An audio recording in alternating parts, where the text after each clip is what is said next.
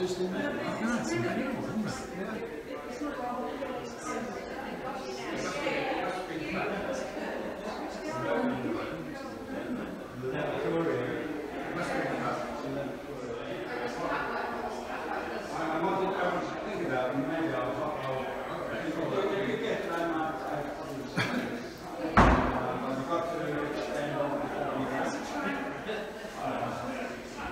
Oh my God, look at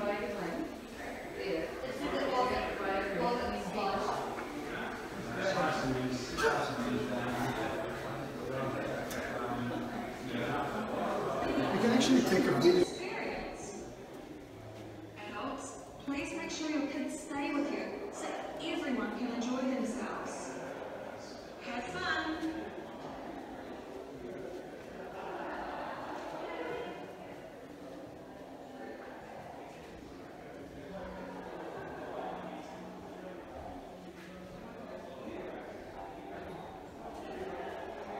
By now, you've enjoyed our hologram pool. You can see the first part of this room on the way in. But don't worry. The shadow helps the illusion.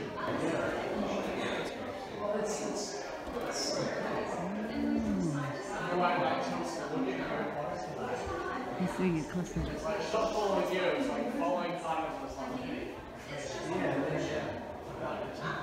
And as you walk, it hits you. Yeah. It's pretty cool.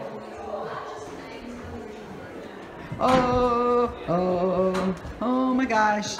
Oh my gosh. Oh my gosh. Oh Lord. Oh, that, how do you?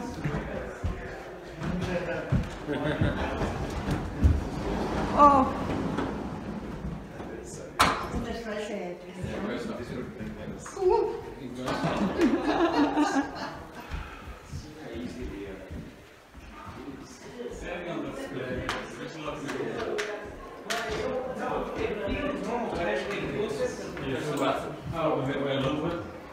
Yeah, looking at everything else.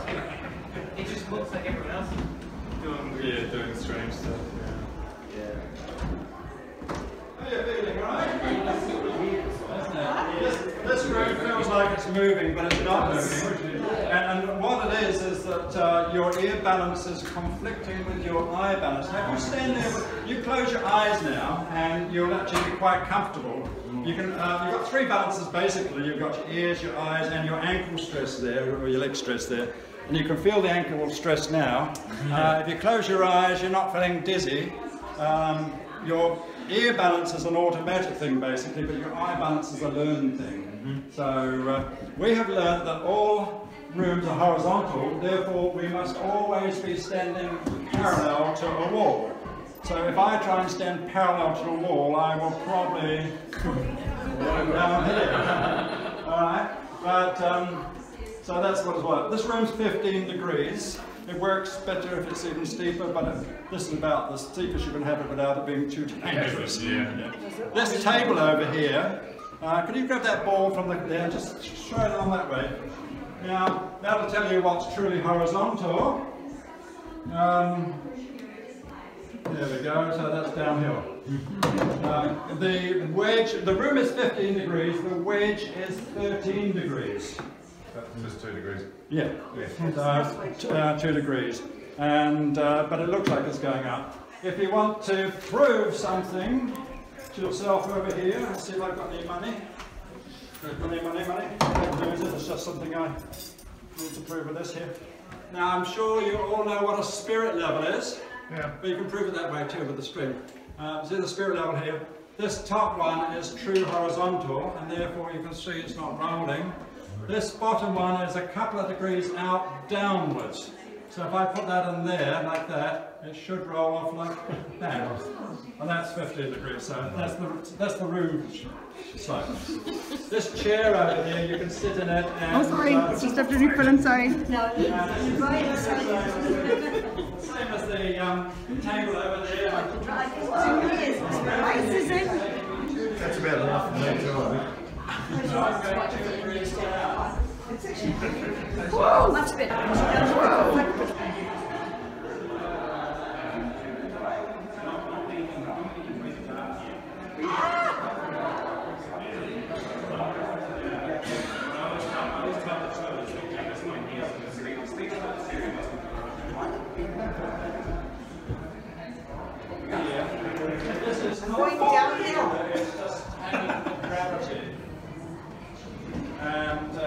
approach.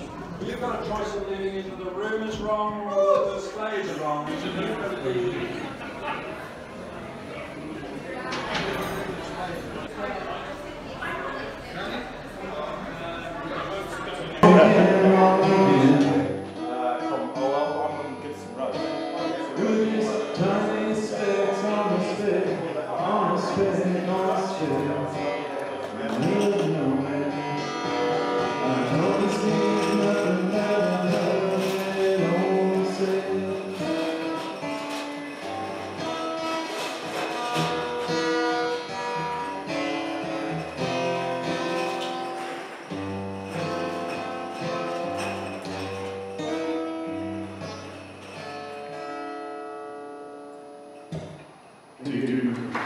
Research and write songs at the same time as I was doing a songwriting paper on the music degree course and trying to learn about science at the same time. And how do you do both at once? Well, you just write a song, make that your research. So that was an attempt anyway.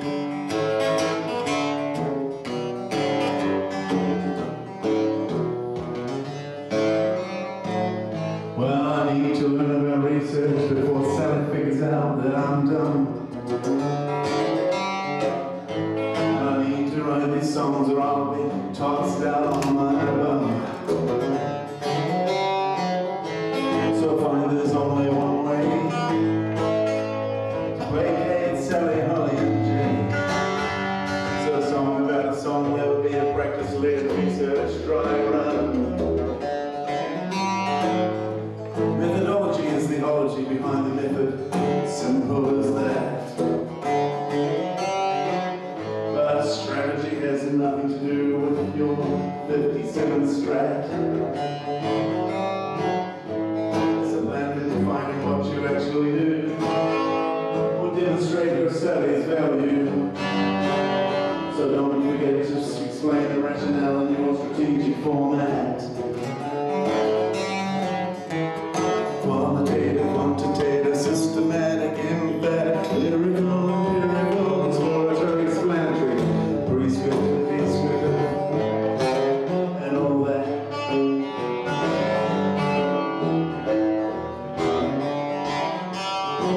When you test a hypothesis, there can be variables that confound.